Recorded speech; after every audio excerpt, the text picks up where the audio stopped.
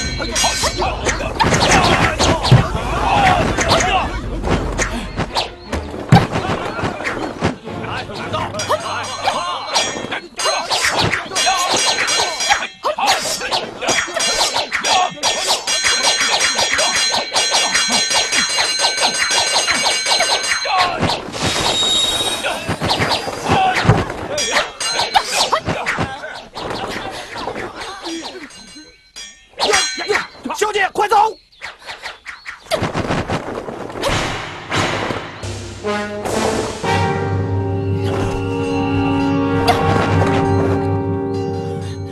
就看你到底有多厉害！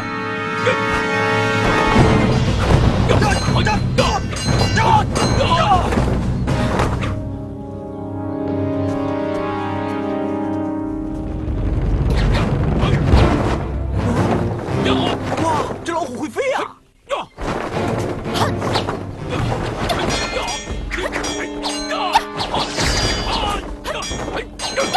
老虎一定是被人追杀，被人追杀的老虎，那追它的是什么？那肯定是狮子嘛！你怎么那么笨呢？狮子会飞？那狮子会飞啊！哎呀，等等，军宝、曹猛，你们俩想干嘛？师傅，你平常不是教导我们路见不平要拔刀相助吗？师兄啊，师傅好像平常没这么教过我。你废话怎么那么多？救人要紧。喂，不是救人，是救老虎。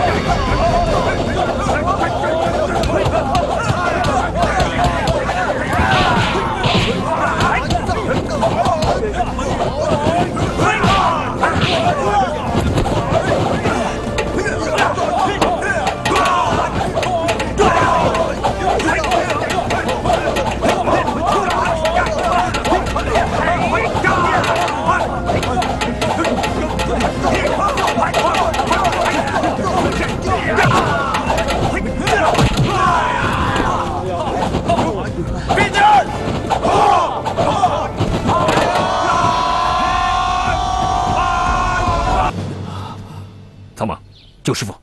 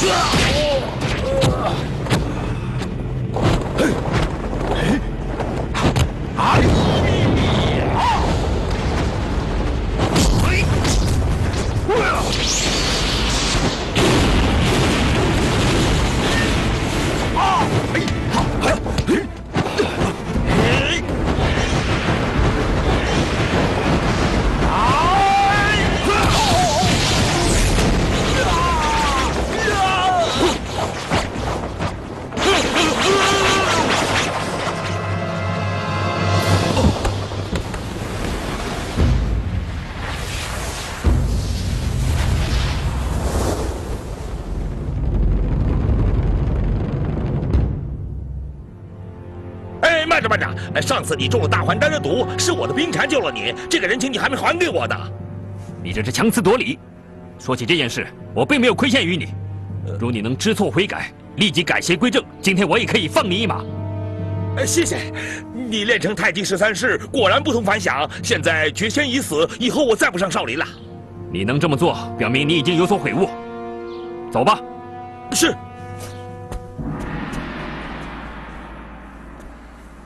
幸好都是些皮外伤，应无大碍。师傅多多休息，很快就会痊愈的。此次少林之劫，多亏你前来帮忙啊！老衲真不知道该如何收拾残局呀。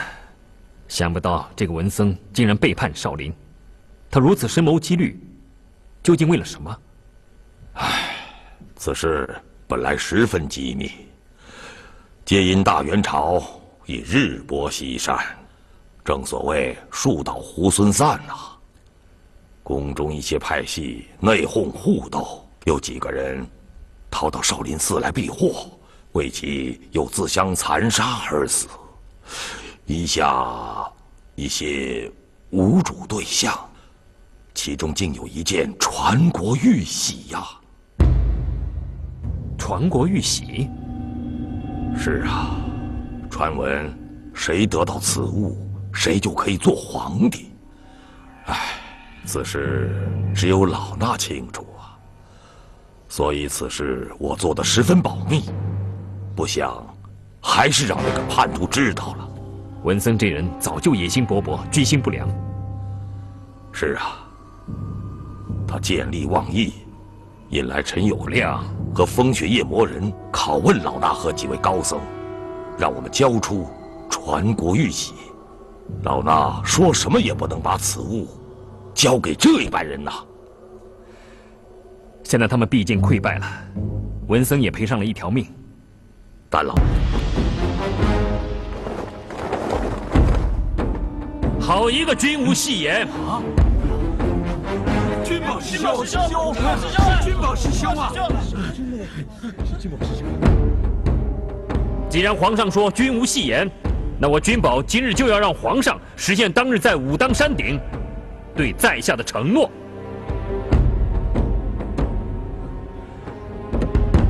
君宝，你终于来了。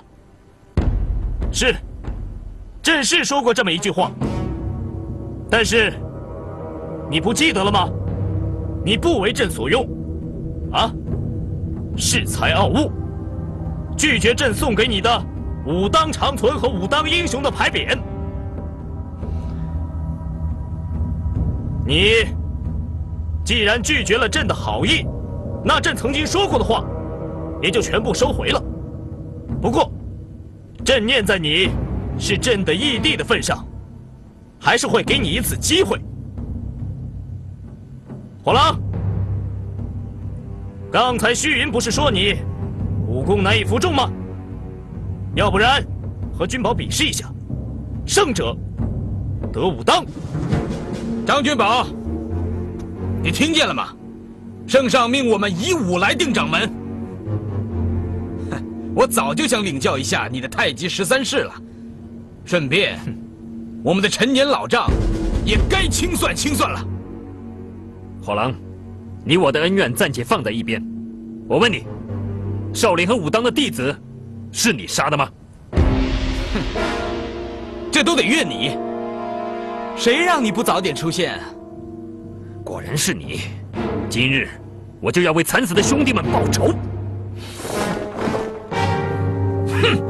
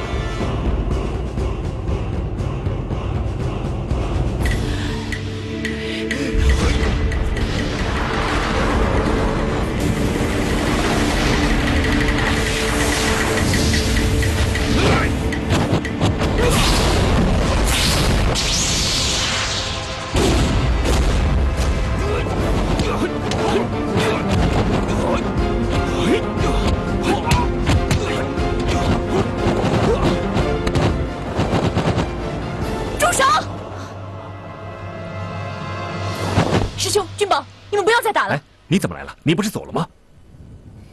师妹，这是男之间的事情，你走开。我刚才上山的时候，看见满山的弓箭手，武当已被禁军包围，皇上对你们不利呀。不可能，他们绝对不敢戏弄我。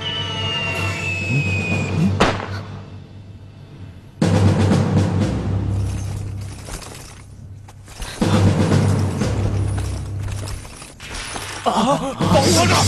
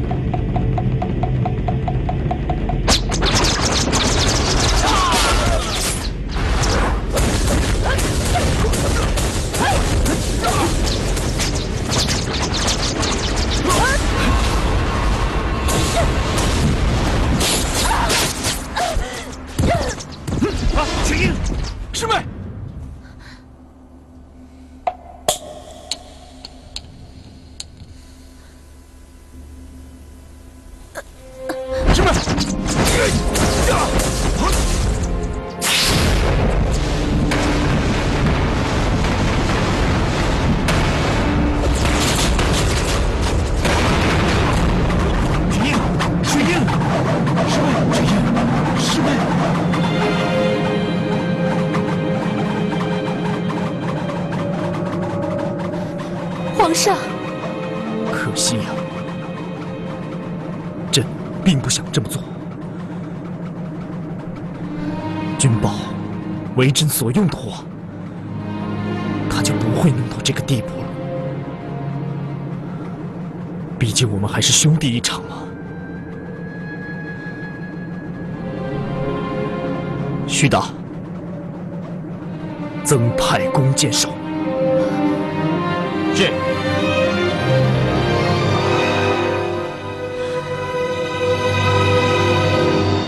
我不行了，我不行了。你不会有事的，不会的，绝对不会的。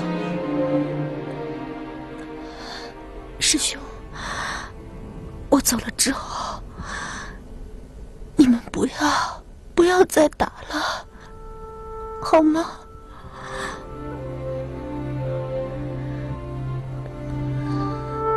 好，师妹，我答应你，不报仇了，也不做什么掌门，我带你一起回大漠，好不好？啊！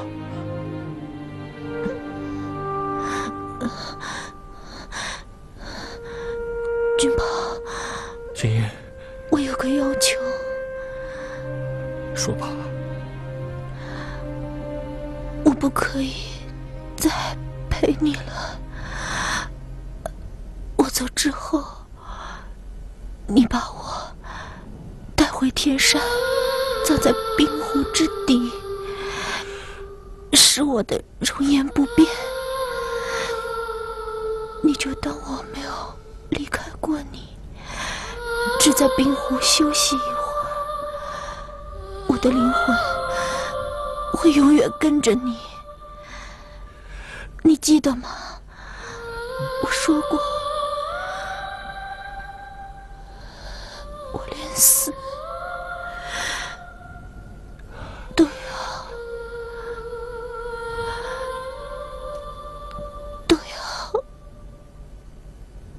跟着你。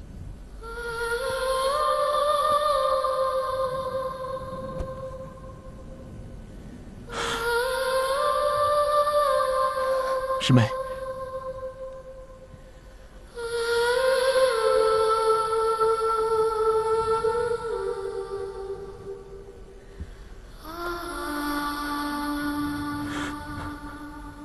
雪云，雪云，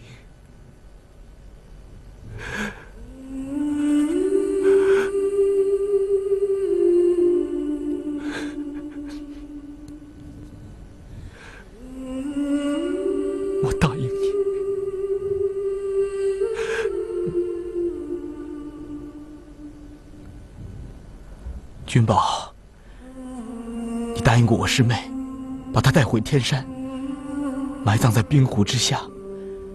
你也答应我一件事好吗？说吧。如果我死了，就把我埋葬在那湖畔，让我永远保护我师妹。好，好，张君宝，我就送你一程。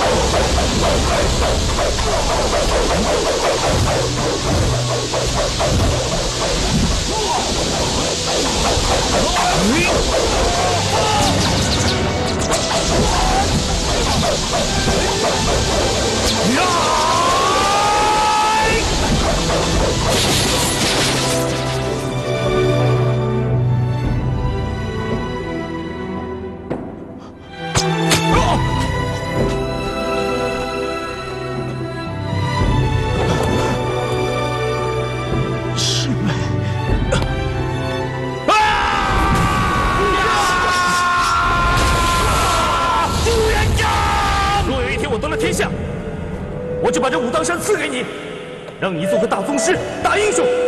多谢朱兄赏赐。既然这样，这饼啊，我就自己吃了啊。好香的饼啊！蓉儿做的，雪鹰也会做。别跟我怄气了，来吃饼吧。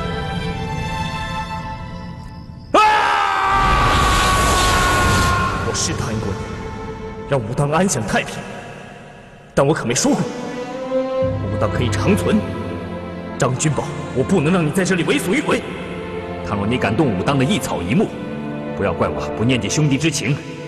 我张君宝和全真教上下的弟子们，誓死保护武当。好，这可是你说的。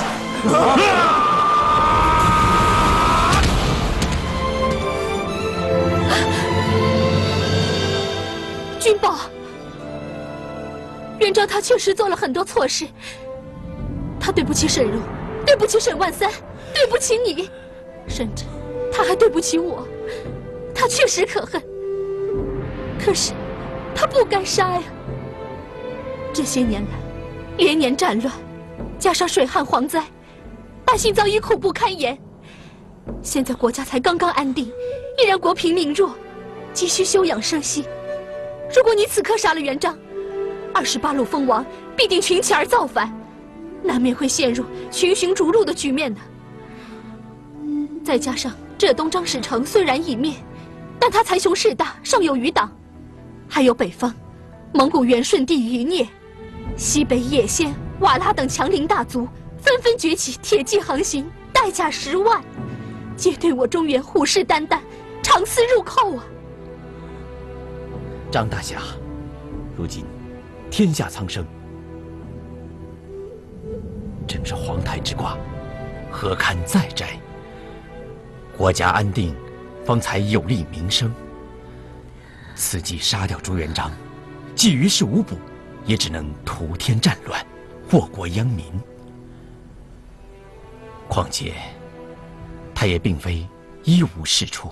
他登基以来，素谈倡廉，正直列治，建立了规章制度，有板有眼。杀皇上容易，但救天下苍生很困难呐。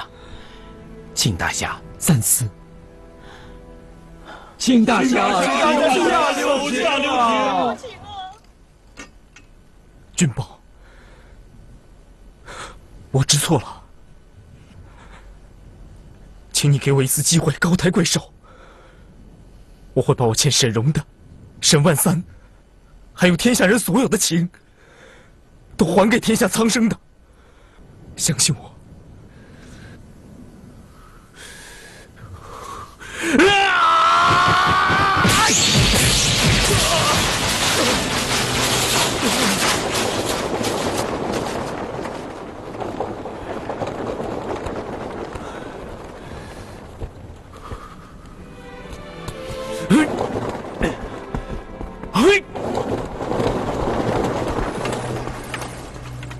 元璋，我今天不杀你，全是为了天下的百姓。如果你不做个好皇帝，我还会来找你的，而且我们再也不是兄弟了。皇上，这个张君宝是在效法战国时代，余让失志，为智伯复仇。司禅要刺杀赵简子，最后是赵简子遂其所愿，让他刺激自己所穿的衣裳，是为记忆。宋太祖赵匡胤因为罪斩功臣郑恩，急得正妻陶三春大闹金銮殿。宋太祖迫不得已，把龙袍脱下来，让陶三春刀劈泄愤。这就是斩龙袍。可以有很多种，比如说小河里的溪流可以很轻柔，大海里的水就是波涛汹涌，冰川的水刚硬如铁，沸腾的水则是猛烈如火。真不愧是太极宗师，在下佩服。后会有期。请。张君宝，还有一件事情我要告诉你，现在朝廷要替武当立个新掌门。啊！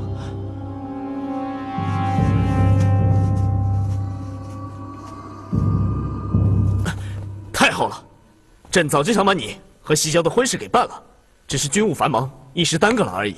啊，现在也不迟嘛。啊，不过朕需要你去一趟武当山。去武当？只要你把朕的事办妥以后，朕一定会把你和西郊的婚事办得风风光光的。啊，皇上让我去武当是为了……朕要你上武当宣个旨。宣旨？沈姑娘，你马上就要成为贵妃娘娘了，赶紧接旨谢恩吧。民女不敢。沈姑娘，以前的事儿千错万错都是我常遇春的错，你就别怪皇上，更不要责怪自己，跟自己过不去了。我并没有跟任何人过不去，以前的事对我来说已经是过眼云烟，你也不要介意，以后好好对西郊，西郊是个好女孩。是，我肯定好好对西郊。可是您要是不回去，我怎么跟皇上交差呢？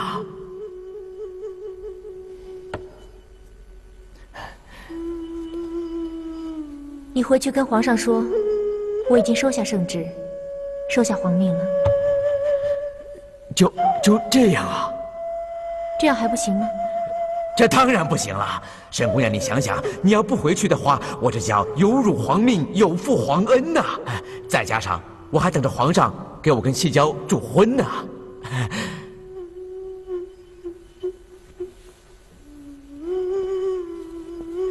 你回去跟皇上说，我要把这个发簪送给西郊当贺礼。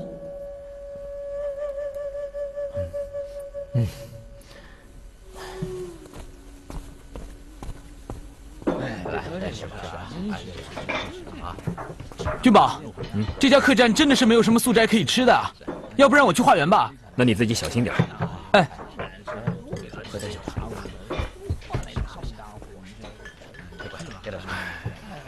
怪自己不够小心，不然也不会让你跑到大牢里去救曹猛。客官来了，我看还是尽快赶回武当吧。你这么急着回武当山干什么？我不要你回武当山呢。雪英，你不要这样。你没听柳生九兵卫说吗？朝廷有意替武当立个新掌门，你可以借此机会离开，你还回去做什么呢？不知道他说的是真还是假。倘若是真的，新掌门的人选会是谁？皇上心目中的人选难道会是火狼吗？谁做都可以啊，只要武当和少林弟子不再被伤害，没有无辜的人再受伤，你也不用再去担心谁做掌门又有什么关系呢？是的，谁当掌门没有关系，但是我不希望武当成为朝廷的傀儡，那是一个灵秀清净的地方。倘若师父在天有灵的话，他也不会希望武当被尘俗所污染。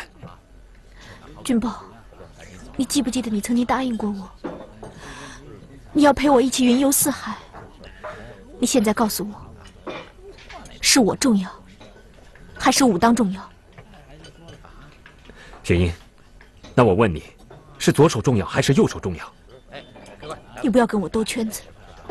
我没有跟你兜圈子，我只是想告诉你，我别无选择。武当和你对我来说都是一样的。不一样，不一样！武当只不过是权力的象征，但我是你的女人呐！你回答我，此时此刻，是我重要，还是武当重要？如果我重要的话，我们就去云游四海；如果武当重要的话，我就回我的大漠。雪英，武当此时此刻需要我。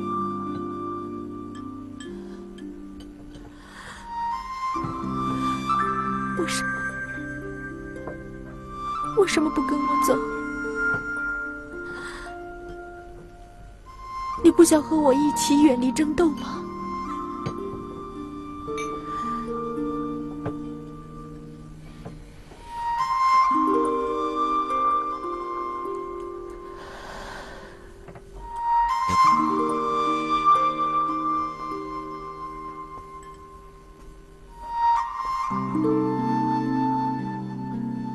雪英，你别走，只要我确定武当上下都安全，天涯海角，我都会陪着你的。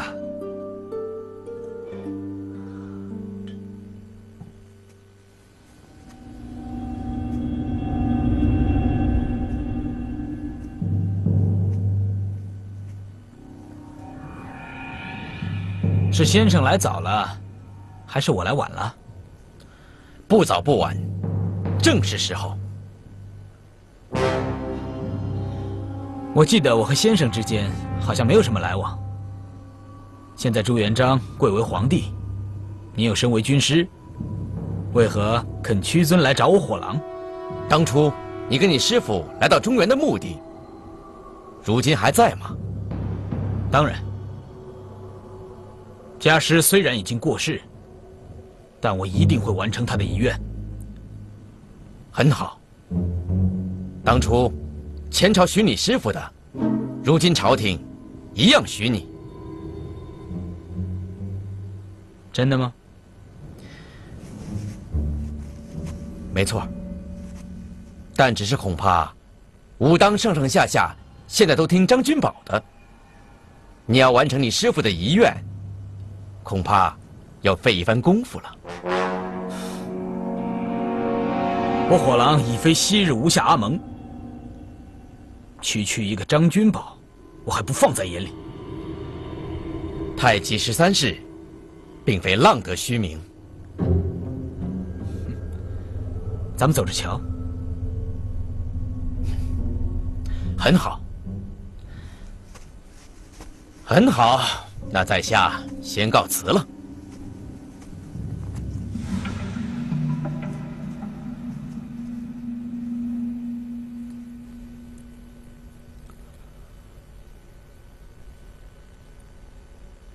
为什么把我送给你的簪子转送给了西郊？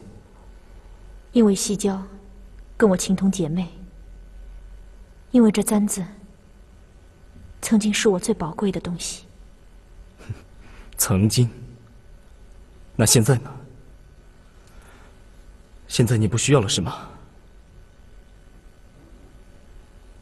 我曾经跟你说过，你要一直带着它，一直带着它。就算我死了，我的魂也会留在这只簪子里，陪着你，守候着你。难道现在你都忘了吗？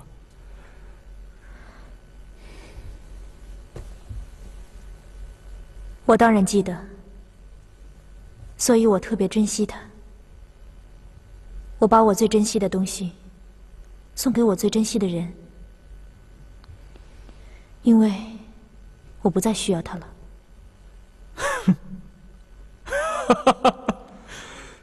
你不需要它了吗？好一句你不需要它。蓉儿，你告诉我，你真的不需要它了？你说呀！你不需要他。我不需要，真的不需要了。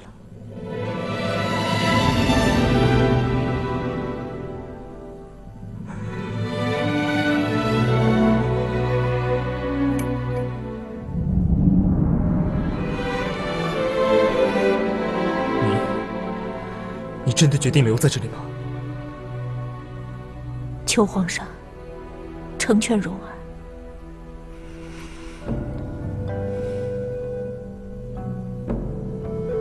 好，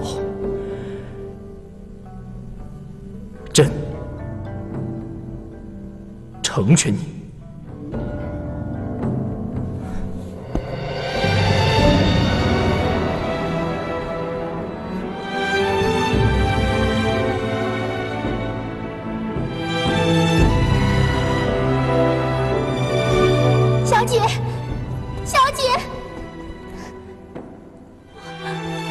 我求你跟皇上回宫去，你不要留在这里！我求求你不要留在这里！喜娇，都这么大个人了，还这么孩子气，都快嫁人了。你不回去，皇上就要我留在这儿伺候你。你当道姑，我也要跟着当小道姑。我当了道姑，那常大哥怎么办呀？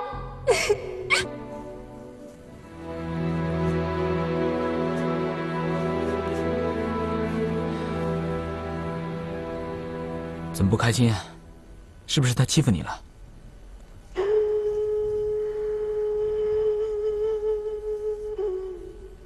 他没有欺负我，他有回武当，我阻止不了他。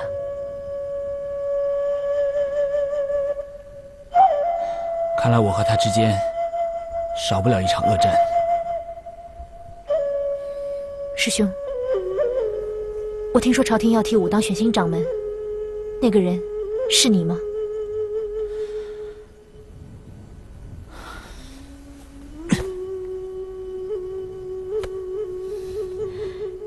师兄，你听我说，他们是想利用你除掉君宝，等他们达到目的之后，就会掉过头来对付你的。朱元璋绝对不敢对我这样，如果那样的话，我会让他付出惨重的代价。他现在是皇上，你拿什么跟他斗呢？说到底，你心里还是担心张君宝。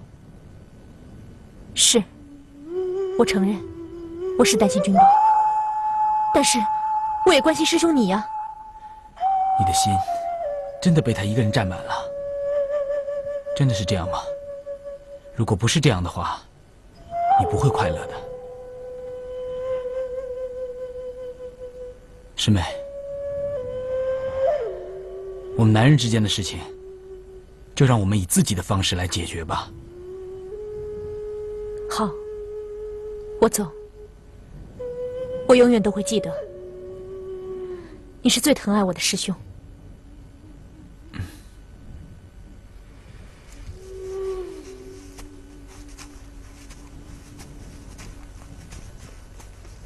徐达、伯温呐，你们倒是跟朕说说看，如今你们眼中还有朕这个皇上吗？末将惶恐，请皇上息怒。哼，你让朕怎么息怒？是不是让朕把这个皇位让给你做？末将该死。不过皇上，我这样做是为了皇上，为了大明朝着想啊。皇上，请体谅我们的一片忠心。皇上，微臣只是暗示火狼，只有拿来张君宝的人头，才可以登上武当掌门之位。荒谬！君宝是朕的义弟，无论如何，朕都要给他一条活路。君宝、火狼，他们是两虎相争，必然会两败俱伤。皇上，皇上，火狼桀骜不驯，张君宝功高震主。等他们两败俱伤，到时候我们就不怕武当跟武林同道串谋，威胁皇上。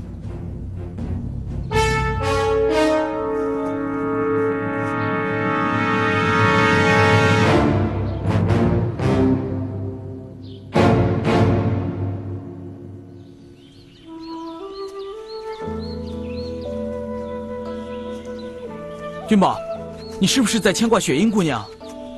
苍马，你不明白牵挂一个人的心情是什么样的。既然这么牵挂她，为什么不追她回来？我要能追她回来，当初就不会让她走了。是啊，还是先上武当吧，去晚了不知道又会发生什么事。嗯。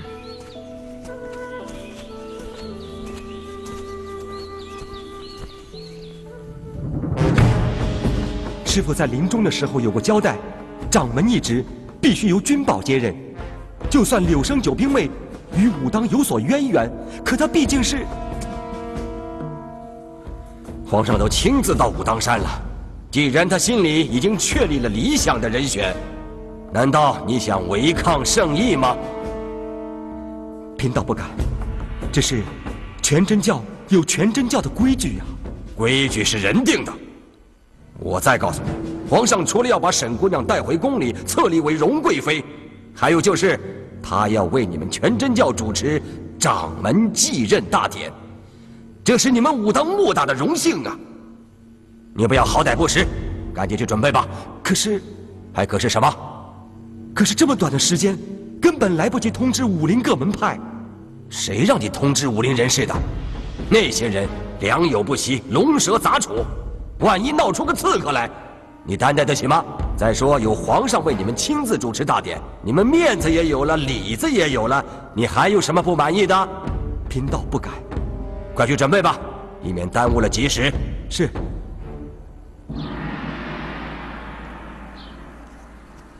申荣，我看你在这儿待了好久，看什么呢？看山岚，看云雾，听风声。听落叶，我怎么什么都没看见，什么也没听见呢？你的心看不见，自然眼睛也就看不见。那究竟是宫里好，还是山里好呢？这个问题，我想了一夜。其实，在哪里，都一样好。因为元璋心里有你。不管你在哪里，都是幸福的，对不对？他的心里也有你，你幸福吗？这个问题我真的不知道，我已经很久没有去想过它了。不去想，这个问题好像就不存在了。皇上就是皇上，他是天，是万民的天，他不会只对着你。也不会只对着我。我想明白了，无论在山上还是在宫里，我还是我。你变了，变得好清澈，我真的好羡慕你。难道是这样的山才让你修得这么灵秀？可惜，你也不能再继续待下去了。修行无处不能。当初上武当是为了逃避，可现在，我如果坚持留在这里，只会给武当带来无穷的纷扰。到时还有什么灵秀可言？随遇而安吧。我不执着了，一切随缘。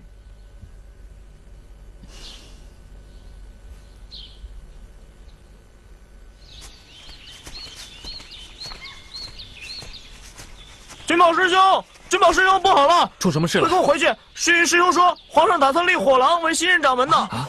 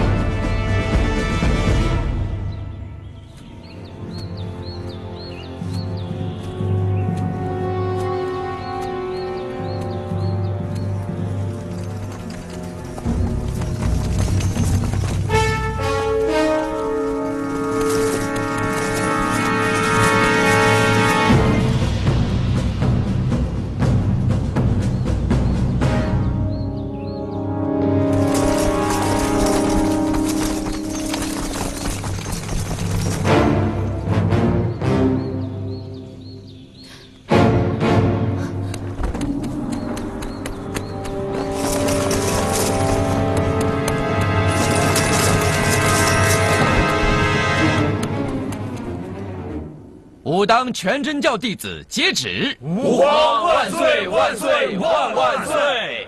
奉天承运，皇帝诏曰：武当全真教是受朝廷封赠，慕历代皇恩，广宣教义，传善世人，闻名敬仰者又何止千万？声势之浩大，教徒之众多，可谓旷古烁今。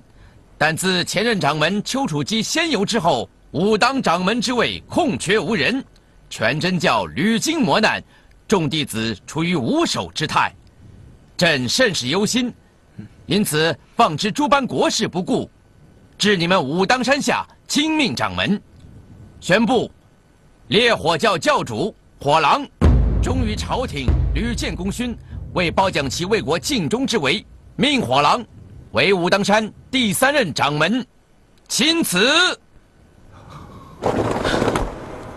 火狼叩谢皇恩，我将尽毕生之力，遵从恩师遗命，报效朝廷。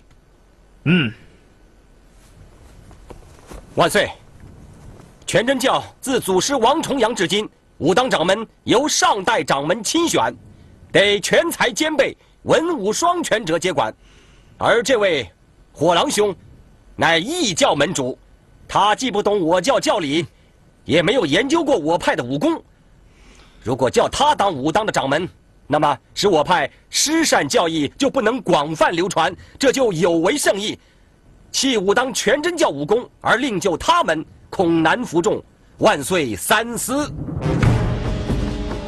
巨云，你武功不高，胆子不小啊！你想率众抗旨吗？贫道不敢，贫道只是求万岁另选本门弟子接管掌门，以安天下教众之心。好啊，好，虚云啊，你的意思是说，想另立武当弟子为掌门是吧？虚云呀，这武当是以武学闻名于世，啊，你能告诉我有谁的武功在火狼之上？有谁能够为朕所用，对朝廷忠心耿耿？今日朕在这里，是传旨而来，不得儿戏。你可知道，君无戏言吗？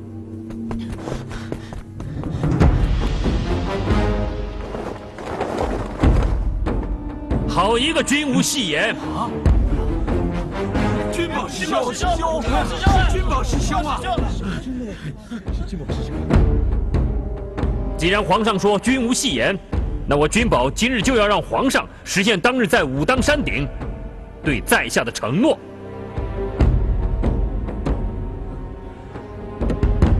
君宝，你终于来了。是，朕是说过这么一句话，但是你不记得了吗？你不为朕所用，啊，恃才傲物，拒绝朕送给你的武当长存和武当英雄的牌匾。你既然拒绝了朕的好意，那朕曾经说过的话也就全部收回了。不过，朕念在你是朕的义弟的份上，还是会给你一次机会。火狼，刚才虚云不是说你武功难以服众吗？要不然和君宝比试一下，胜者得武当。张君宝，你听见了吗？圣上命我们以武来定掌门。我早就想领教一下你的太极13式了，顺便，我们的陈年老账也该清算清算了。火狼，你我的恩怨暂且放在一边。我问你，少林和武当的弟子，是你杀的吗？哼，这都得怨你。谁让你不早点出现？果然是你！今日我就要为惨死的兄弟们报仇！哼！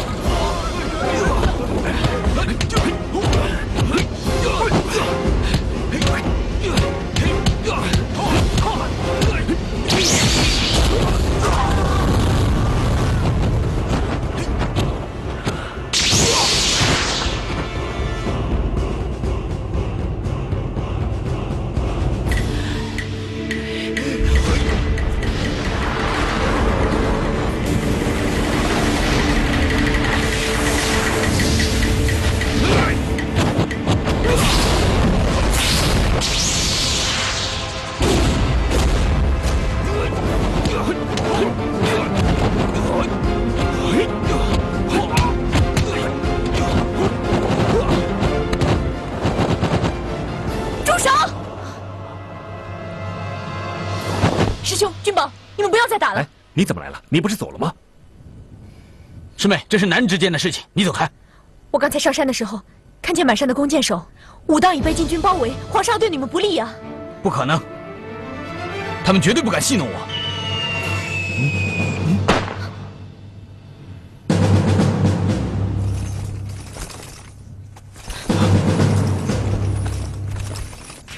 保护我着！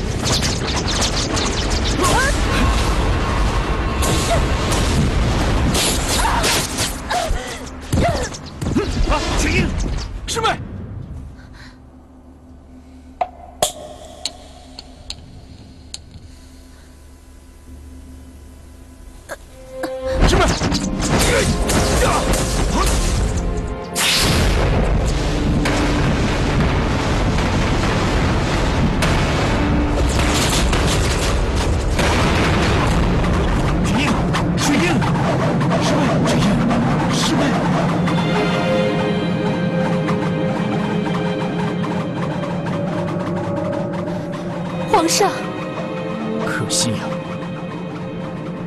朕并不想这么做。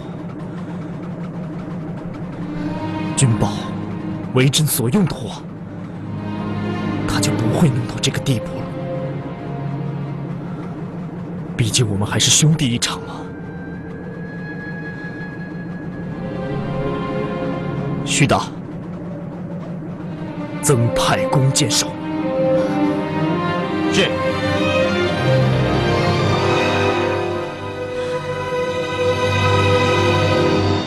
我不行了，我不行了。你不会有事的，不会的，绝对不会的。师兄，我走了之后，你们不要再打了，好吗？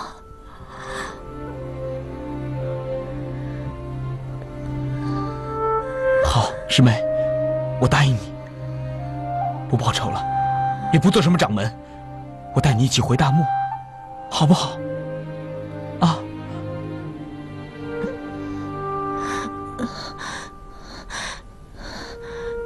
君宝，雪云，我有个要求。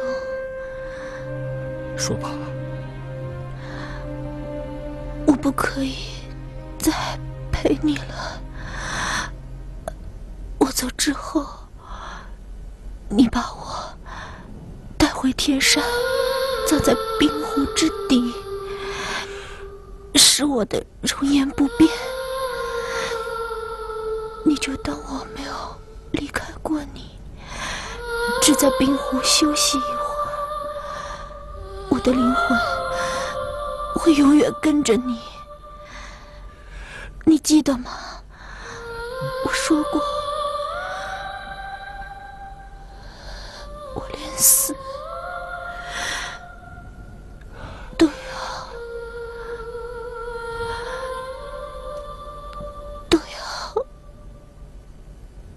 跟着你。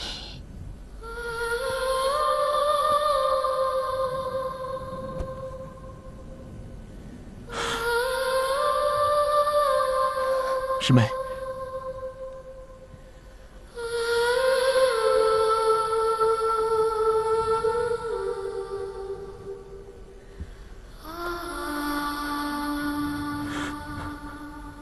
雪云，雪云，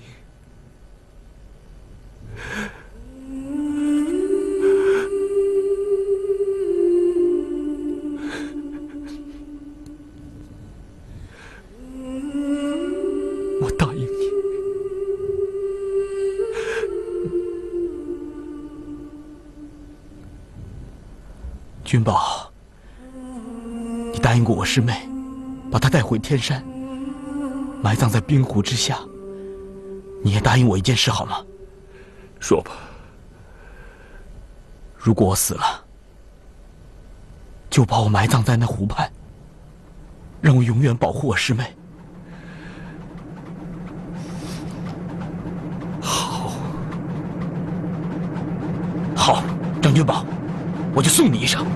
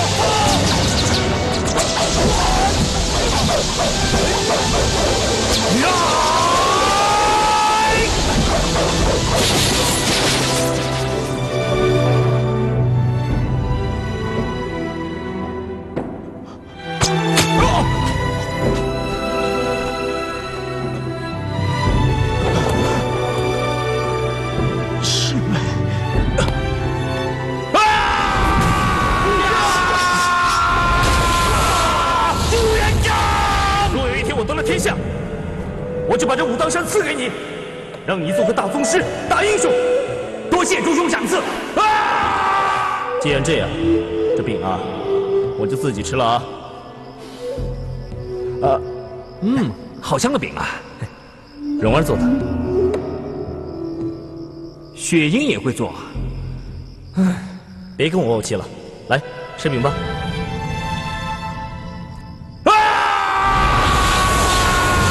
我是答应过你，让武当安享太平，但我可没说过武当可以长存。张君宝，我不能让你在这里为所欲为。倘若你敢动武当的一草一木，不要怪我不念及兄弟之情。我张君宝和全真教上下的弟子们，誓死保护武当。好，这可是你说的。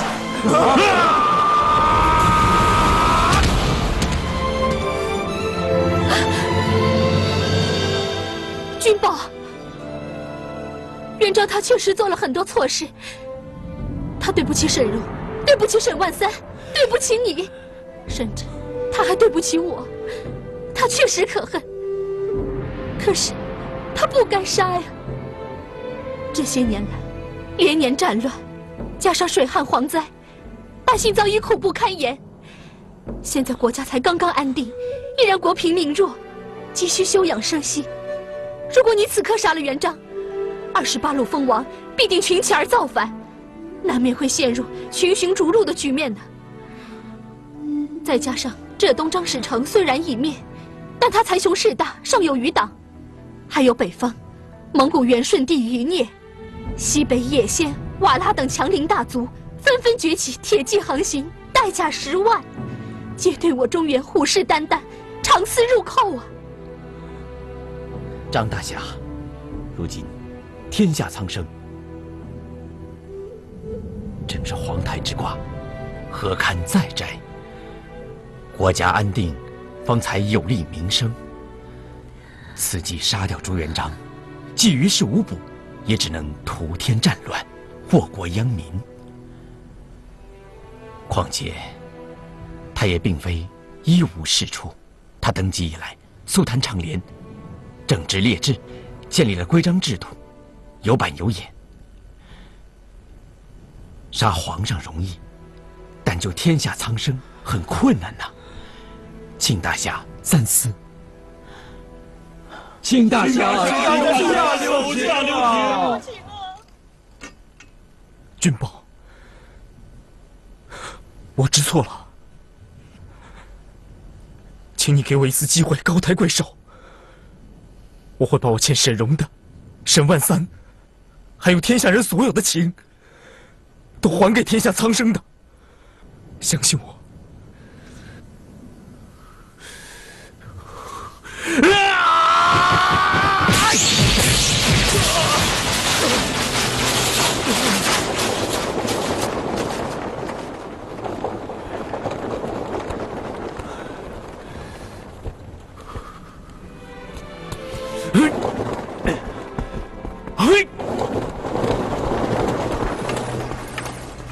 朱元璋，我今天不杀你，全是为了天下的百姓。如果你不做个好皇帝，我还会来找你的，而且我们再也不是兄弟了。皇上，这个张君宝是在效法战国时代余让失志，为智伯复仇。司禅要刺杀赵简子，最后是赵简子遂其所愿，让他刺激自己所穿的衣裳，是为基衣。宋太祖赵匡胤因为罪斩功臣郑恩，急得正妻陶三春大闹金銮殿。宋太祖迫不得已，把龙袍脱下来，让陶三春刀劈泄愤，这就是斩龙袍。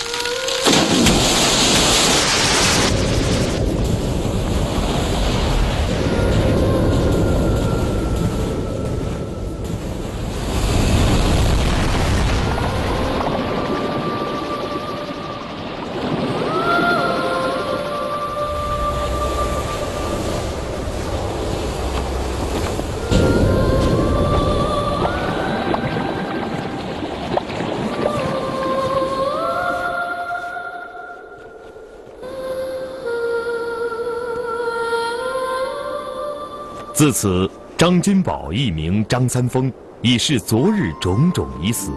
今后忘情弃爱，潜心太极，毕生贡献武当。世间任何事物都离不开道的轨迹，生老病死，成败得失，各有其道。人在尘世间打拼奋斗，也有其自身之道，来应付身边环境事物的变化。最终是量大福更大，计深祸更深。张三丰的太极13式，历经多年来辗转流传，延伸了陈家、杨家及吴、孙、武、傅等各家各门支派，人才辈出，继往开来，发扬光大。不但威震华夏，太极之风尽吹4大洋，武当门徒遍及7大洲。我们又岂能忘怀这一切